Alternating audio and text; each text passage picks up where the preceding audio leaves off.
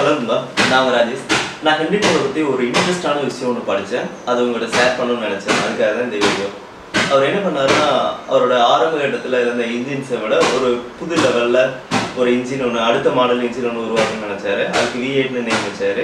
அந்த V8 engine என்ன அப்படின்னா 8 சிலிண்டர்ஸ் ஒரே லைனில் இருக்கும். இதனால ஸ்பீட் அதிகமாகும் அப்படிங்கிறதுக்காக இதை உருவாக்குனார். ஆனால் இதை உருவாக்குறதுக்கு முன்னாடி அவர் அப்படி ஒரு இன்ஜினே உலகத்தில் இல்லை. அவர் போய் ஒரு சூப்பர் மார்க்கெட்டில் இருந்தும் வாங்கிட்டு வரல. அவர் என்ன பண்ணாருன்னா, அப்படி ஒன்று வேணுங்கிறது மட்டும்தான் முடிவு பண்ணார். அவரோட வெற்றிக்கான காரணமே அதுதான் அப்படின்னு அந்த புக்கில் போட்டுருந்துச்சு. அதனால தான் உங்கள்கிட்ட ஷேர் பண்ணுறேன். என்ன பண்ணாருன்னா, அவர்கிட்ட ஒர்க் பண்ணுற இன்ஜினியர்ஸ் எல்லாத்தையும் கூப்பிட்டு நான் இப்படி ஒரு இன்ஜின் எனக்கு வேணும்னு நினைக்கிறேன், நீங்கள் எனக்கு அதை உருவாக்கி தரணும்னு அவங்ககிட்ட வேலைக்கு கொடுத்துட்டாரு.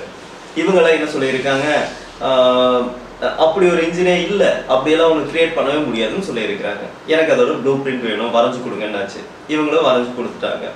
அப்புறம் என்னாச்சு, அவங்க சரி ஓகே எனக்கு இதை ரெடி பண்ணி கொடுங்கன்னு அவர் சொன்னார்.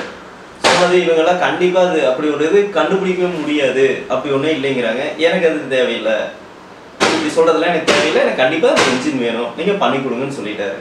இவங்களும் வேறு வழி இல்லை, ஏன்னா அவர்கிட்ட ஒர்க் பண்ணுறாங்க, வேறு வழி இல்லாமல் ஓகேன்ட்டு இவங்கள்ட்ட ஒர்க் ஆரம்பிக்கிறாங்க.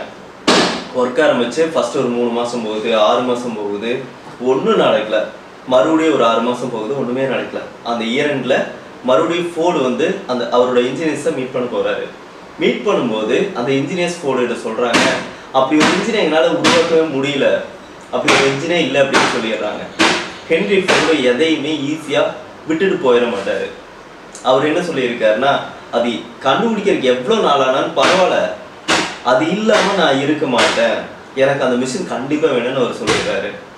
உடனே இவங்களும் வேற வழி இல்லாமல் ஓகேன்னு சொல்லி மறுபடியும் ஆரம்பிக்கிறாங்க. மறுபடியும் அடுத்த ஒரு 6 மாதத்துக்குள்ள என்ன பண்ணாங்கன்னு தெரியல, ஒரு மேஜிக்காக அந்த இன்ஜினோட ஐடியா கிடைச்சிருச்சு.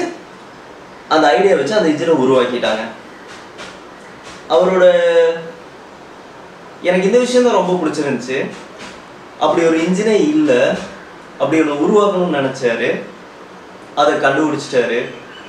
அவரோட சக்சஸுக்கான ஒரு மெயினான திங் இந்த கதையில் இருக்குன்னு சொல்லியிருந்தாங்க. அவர் இவ்வளோ ஸ்ட்ராங்கான மனுஷனாக இருந்திருக்காரு. கிரேட்.